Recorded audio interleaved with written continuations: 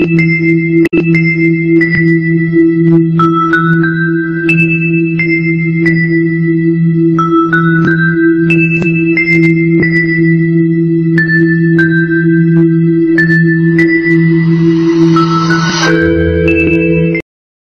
to deal with the clip-on hairpiece. THD second part. How to deal with the clip-on hairpiece, let us tell you.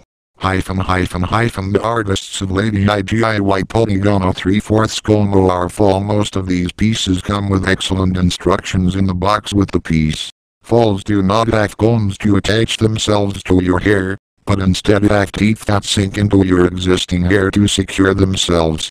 The trick is to position the fall perfectly. This does take some experimentation, but the accepted best way for most people is to start the piece in the front lined up with an imaginary line drawn from the front of one ear to the front of the other and over the top of the head, of course. So first, brush all the hair that would lay in front of this imaginary line to the front as bangs. Then, if you can, create a small ponytail as an anchor, but this should be low near the neck.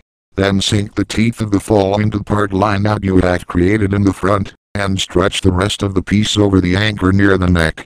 If you have lined things up right, there should be just a bit of tension, not too tight, but certainly not too loose either.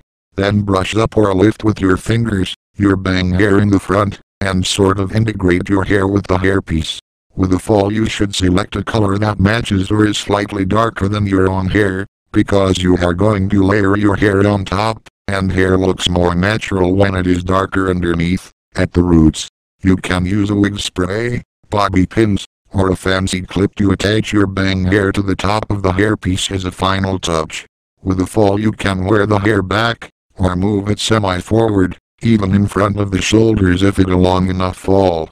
The effect is a fullness without an obvious ponytail or combs. They are a little more work to do up than a clip-on, but they offer a versatility that a clip-on cannot duplicate. Tip: do you want to know more of the beautiful hair wigs waiting me? We will always follow the purpose, styles we follow you, the price you set, the rest of the US